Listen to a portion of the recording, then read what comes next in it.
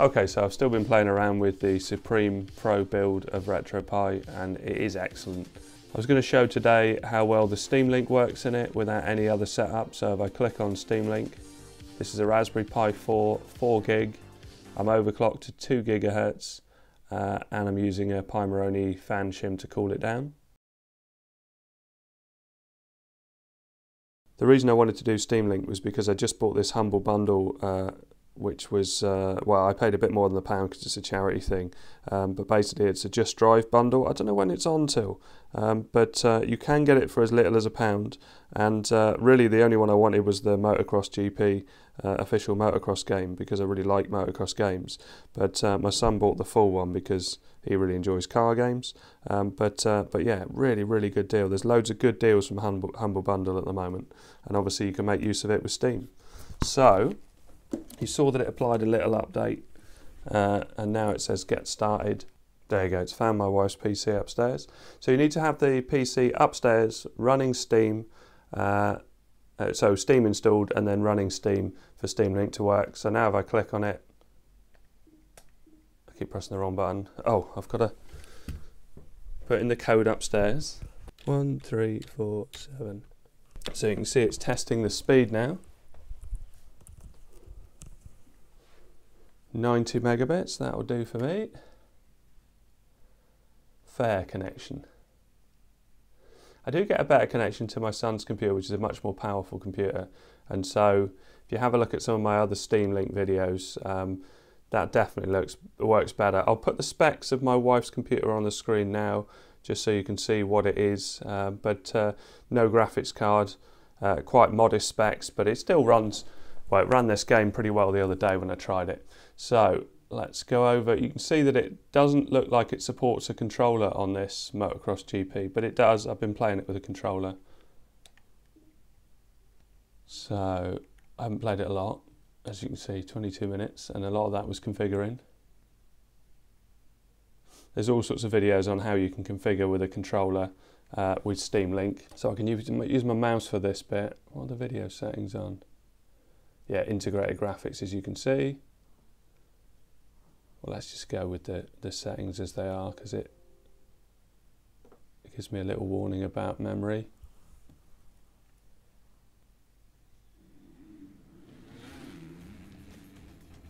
So you can use the controller for all of this because I've configured it. Let's try and get rid of any music. And this, for the cheap price that I paid, really impressed with. Not as good as the game that I played on Stadia the other day, which is I don't know if it's the newer version of the same game or a slightly different one, but still good.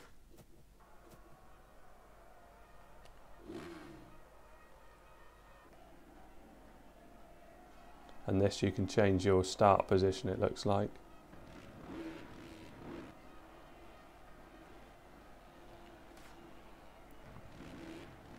But it looks decent, doesn't it? And it's definitely with the Steam Link. So this is on a wired connection, but it's using home plugs. Oh! Got stuck on a post. And obviously the better connection, because it looks a bit sharper upstairs, but that's more to do with the connection than anything else, because the computer runs this game surprisingly well, really, without a graphics card. Oh, that's tight. Oh no! It's a really tight course, and the players are all on top of you. Really good.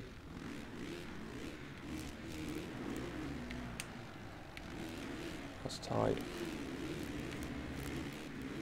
And you can use the left stick, moves the rider around on the bike, but I haven't gone quite as sophisticated as that.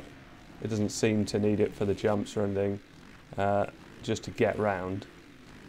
But obviously, as you get better at games like this, my back wheel proper dug in then. I should have been a bit lighter on the accelerator. Ooh.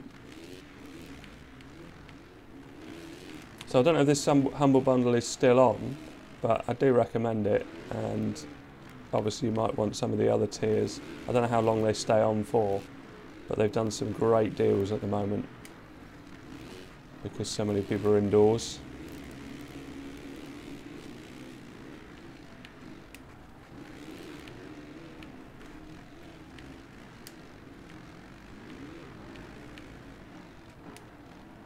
They really cut the corners, don't they, the opponents? What position am I in? 12. 12? I thought I thought it was a bit third. Oh, I did. Oh, now I'm in 13. Well, that's a wide corner, isn't it? Little wheelie.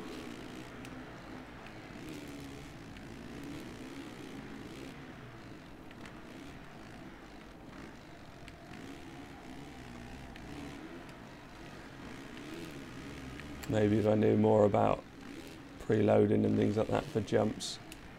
Oh, and also I didn't crash and come off the course.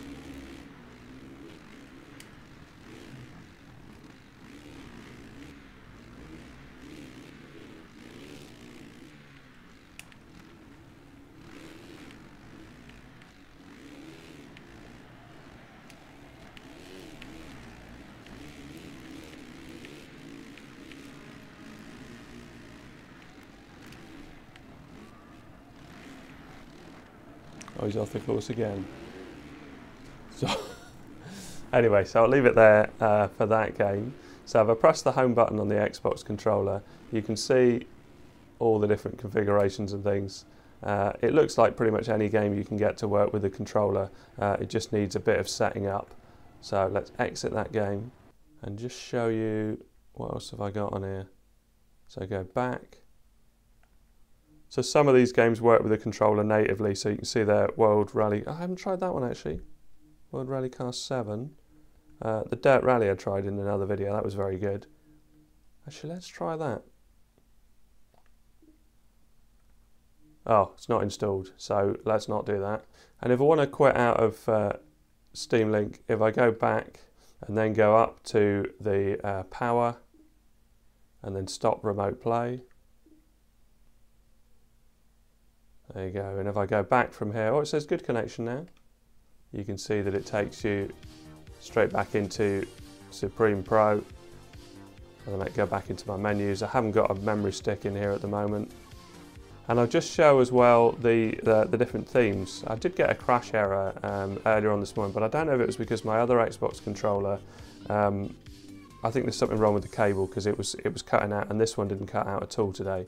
So if I go into UI settings, theme set, so I was on Supreme Retro. You can see if I switch to Carbon,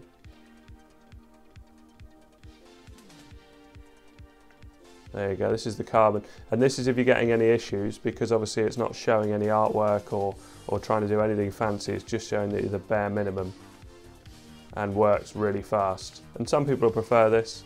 I sort of switch between the two, I don't really mind either way. But anyway, hope this helps. Thanks very much for watching. Please like and subscribe.